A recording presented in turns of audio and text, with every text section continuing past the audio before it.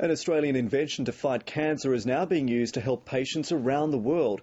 It uses tiny radioactive particles to kill the cancer cells while sparing healthy tissue.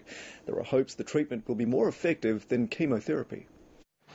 Alan Reynolds was diagnosed with liver cancer 12 months ago. He's having a procedure which uses internal radiation therapy to destroy liver tumours.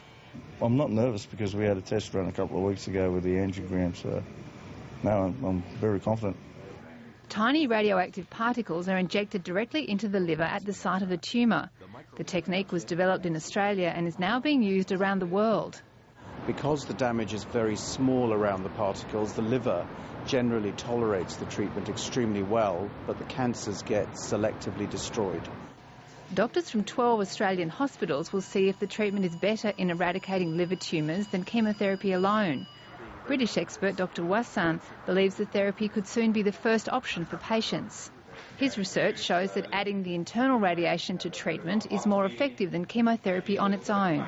In some patients, we're getting very good results in terms of shrinking the tumours so much that we are even then able to operate and offer a small chance of cure in generally an incurable disease.